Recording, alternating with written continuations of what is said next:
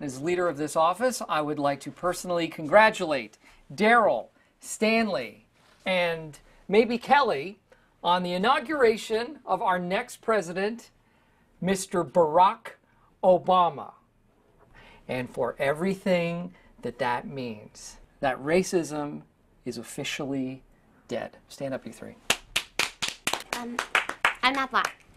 You, really? Okay, whatever. Stand up, you two. Come on. Don't be shy. See, now that an African American is in office, you guys are the man. Social leaders, there'll be some new rules. All food will be slightly spicier. Public radio is now private. Cut it out with the Jonas Brothers. NASCAR is over.